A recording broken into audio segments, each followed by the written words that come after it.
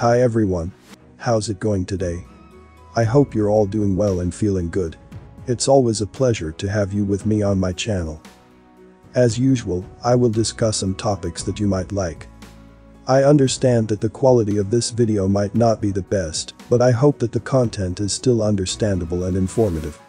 If you're interested in learning more, I also have a Telegram channel where I share various information that I can't post here. And make sure to subscribe to my backup YouTube channel in case of unforeseen events. So, without further ado, fasten your pants and let's get started.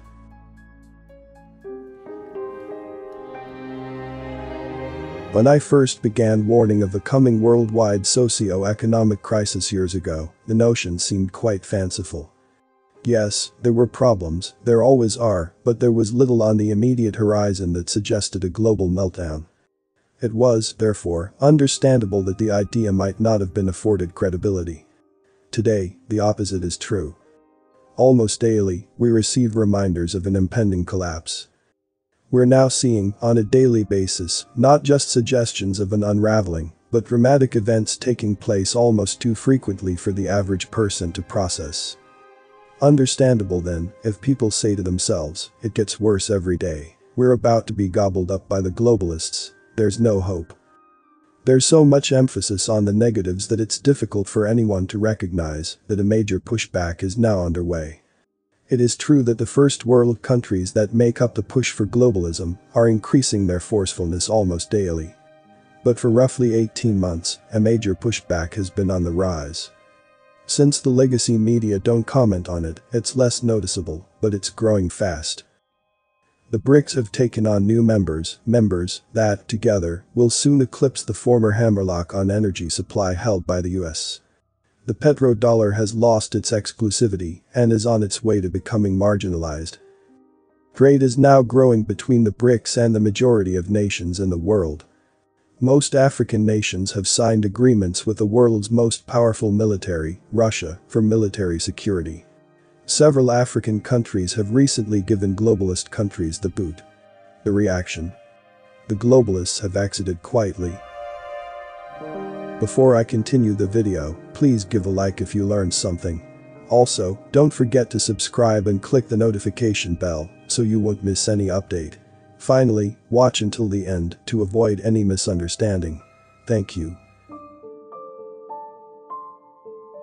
Since the end of World War II, the first world countries have been on the US gravy train, tagging onto its economic prosperity.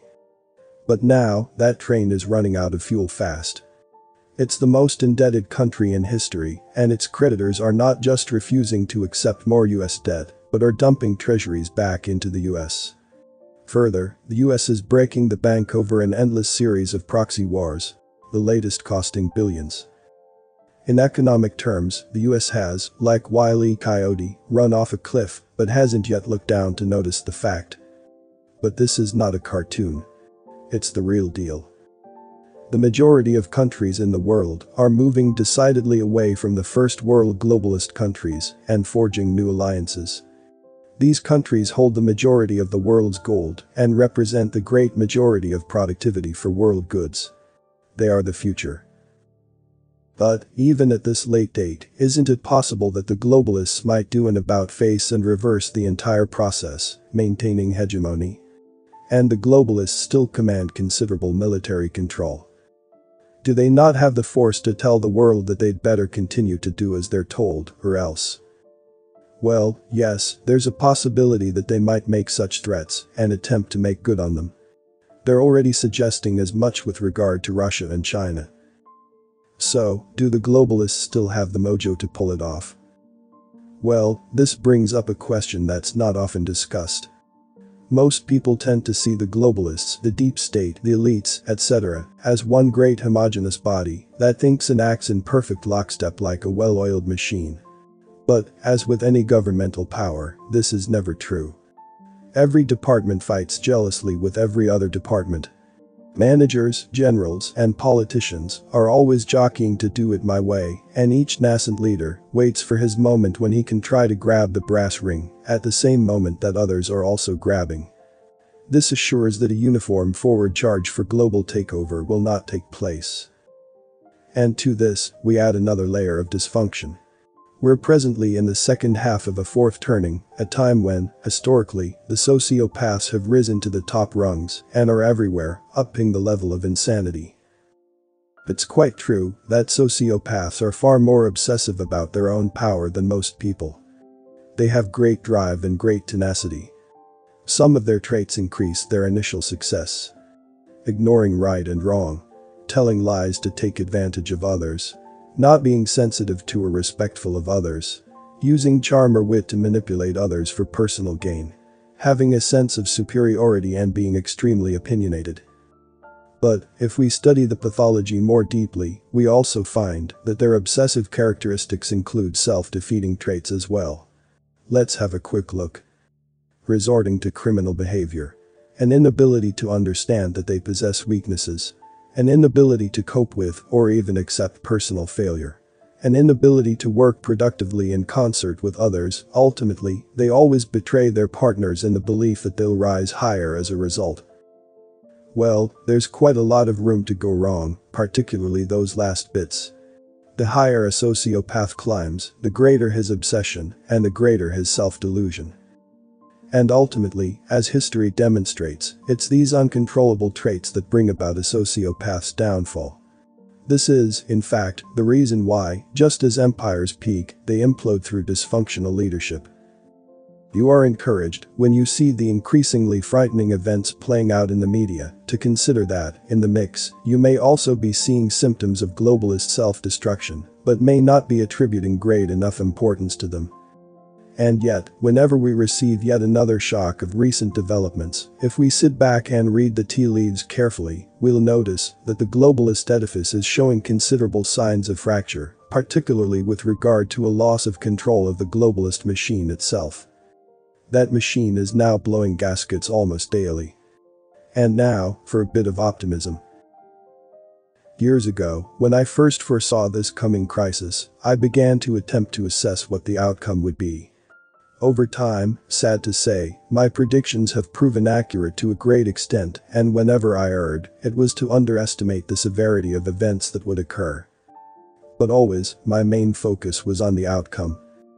Back then, I had no real feel for whether the world would end up under globalist enslavement or whether globalism might be defeated. The future appeared to be a toss-up. It's only been in the last 2 years that I've been able to say with some certainty that the odds are increasing regularly that globalist defeat will be the outcome. At this point, I believe that the light at the end of the tunnel is growing wider. This is not to say that everything will be hunky-dory from here on in. Far from it. We'll be battling CBDCs, wokeism, and the arbitrary removal of rights in the US and some other countries. In fact, we'll see the globalist push continue to increase in both velocity and magnitude. And yet, I've never been more hopeful than now. To be sure, the globalists still have several years of destruction to deliver, but the second and third worlds are moving decidedly away from globalism and are building up a head of steam in the opposite direction. Although the first world countries will continue to be the riskiest countries in which to live at this time, the corner has clearly been turned. The trick now is to navigate the rocky road as best we can while planning for a new life on the other side. Now, it's time for me to hear from you. What are your thoughts on this video? If you found it interesting or informative, please consider giving it a thumbs up and sharing it with your friends and family. Remember, the more people know about these important topics, the better. Before we wrap up, I want to extend a huge thank you to all the individuals who dedicated their time and energy to research and gather the information presented in this video. Their efforts are truly commendable and have helped shed light on important topics that affect us all. Make sure to hit the subscribe button and turn on notifications to be notified when the next video is uploaded. Thanks for watching, and I'll see you in the next one.